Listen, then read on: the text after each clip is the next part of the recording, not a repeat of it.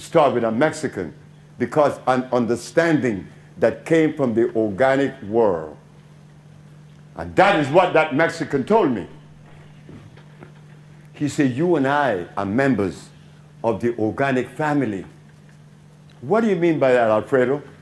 He said, we didn't produce waste. The organic family is the black man, the Inca, the Toltec, the American Indians.